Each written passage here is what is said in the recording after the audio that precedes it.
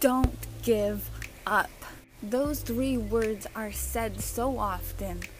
They're plastered all over magazines, billboards, social media, they're hashtags, that it could begin to feel almost cliche, but it's not.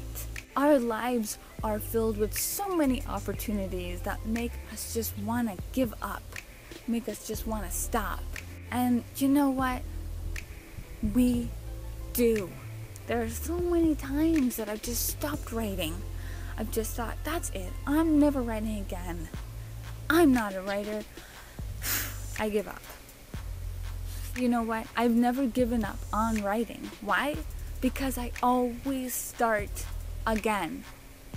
And that's all you have to do to never give up, is start again. If you've given up 10 times today, if you've stopped 10 times today, but then you've started 11, you haven't given up. That thought about starting again may be overwhelming. So all you have to do is just one minuscule step in the direction of where you want to go. That's all you have to do. Or you could go full blast back into it. All that matters is you start. If you can start again, then you've never given up. Every day that we're alive gives us a future full of the unknown. And the unknown, anything can happen. So start again. Just pull out your dreams, pull out your passions, whatever you stop, and start. Because who knows what tomorrow holds? Who knows what will happen if you just start again? So you stopped writing 10 years ago. So you wrote a bad poem, so your story was terrible. That doesn't mean you should give up writing. That means you should just start again.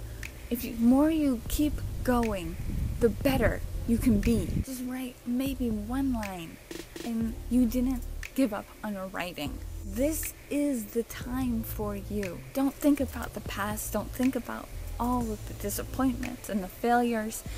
Just remember that you are live today. That means you have an unforeseeable future that anything could happen. And what you can do for that future is start again, is not give up, and just start again. And anything is possible. It's what you do that will be remembered.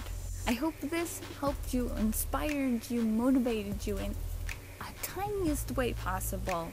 Let me know what you think. Tell me, talk to me below in the comments. Thanks for watching. And remember that when you write, when you create like you're writing like a snowflake, which means millions, trillions of snowflakes fall and not one is the same. And so there may be billions of writers out there, but only you are unique to your writing. There's no other writer like you. There's no other creator, artist like you. So do it like you. Don't give up and keep going. Thanks for watching, guys.